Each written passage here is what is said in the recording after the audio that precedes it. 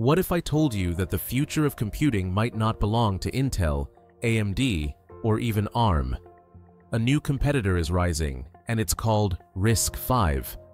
Some say it could revolutionize everything, from smartphones to supercomputers. But can it really replace x86 and ARM? Let's find out. RISC-V is an open-source instruction set architecture, ISA. Unlike x86, used in Intel and AMD processors, and ARM, used in almost every smartphone, RISC-V is completely royalty-free.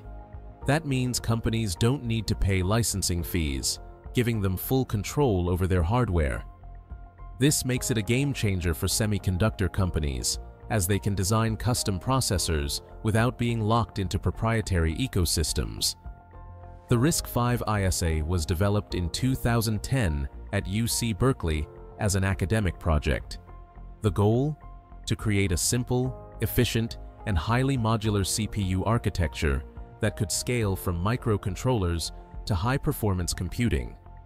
But what started as a university project quickly gained traction. Today, giants like Google, NVIDIA, Qualcomm, and even China's semiconductor industry are investing in RISC-V. To understand RISC-V's potential, we need to compare it to the dominant architectures, x86, Intel, and AMD. This is a complex instruction set computing, CISC architecture. It has thousands of highly optimized instructions, allowing for efficient execution of complex tasks. However, this complexity leads to higher power consumption and increased design costs. ARM. This is a reduced instruction set. Computing RISC architecture. Unlike x86, it uses a smaller set of simple instructions, leading to higher power efficiency, which is why ARM dominates mobile devices and embedded systems. However, ARM cores require licensing fees, meaning manufacturers must pay ARM holdings to use the technology. RISC-V. Like ARM, RISC-V follows the RISC design philosophy. However, it is completely open source and modular, meaning companies can customize the instruction set to fit their needs, reducing unnecessary complexity and improving efficiency.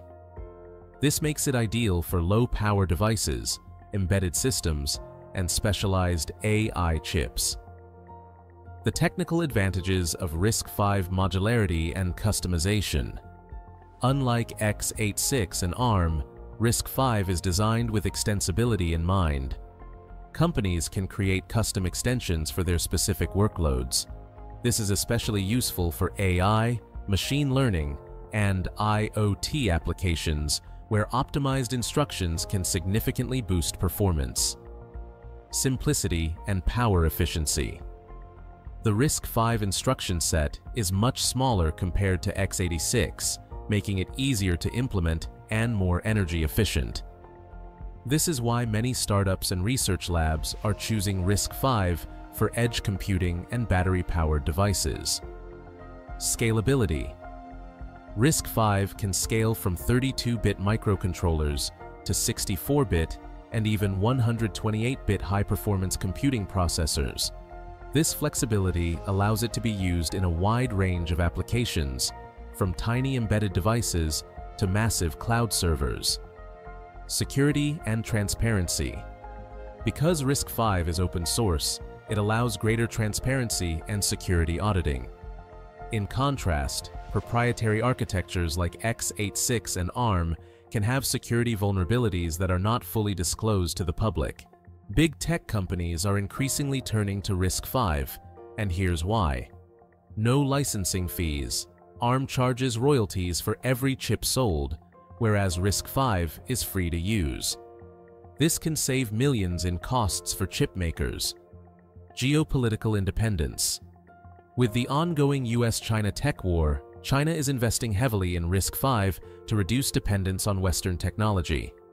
Flexibility for AI and HPC. Companies like Sci-Fi and Alibaba developing high-performance RISC-V processors tailored for AI and cloud computing. Even though RISC-V is still relatively new, it's already being adopted in various industries, IoT and embedded systems. Companies are using RISC-V for low-power devices like sensors, wearables, and smart home appliances. AI and machine learning. Custom RISC-V cores are being designed for AI accelerators, offering better efficiency than general-purpose CPUs. Supercomputers. China has announced plans to build RISC-V-based supercomputers to avoid reliance on US-made chips. Smartphones. While no major smartphone uses RISC-V yet, companies like Qualcomm and Alibaba are experimenting with RISC-V for mobile applications. Challenges. Facing RISC-V. Despite its advantages, RISC-V still has some major hurdles before it can truly compete with x86 and ARM. Software compatibility. Most modern software, including Windows and many Linux distributions, is optimized for x86 or ARM. While Linux already supports RISC-V, major operating systems like Windows and Mac OS do not yet natively support it. Ecosystem maturity. x86 and ARM have been around for decades, with extensive optimizations, software support, and developer tools.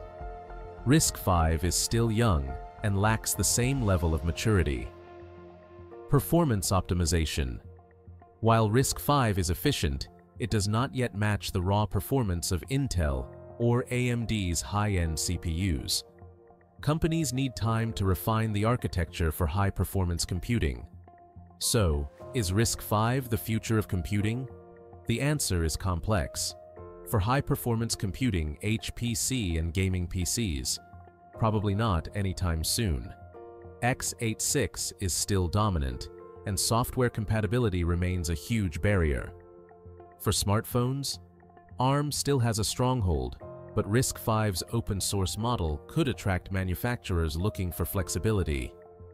For IoT, AI, and embedded systems, absolutely. RISC-V's modularity, efficiency, and cost-effectiveness make it a strong contender in these areas. The RISC-V revolution is just beginning. With major companies backing it and an open-source movement driving innovation, we could be looking at the next big shift in computing. Will RISC-V take over, or will x86 and ARM continue to dominate? Let me know your thoughts in the comments. Subscribe for more deep dives into the future of tech.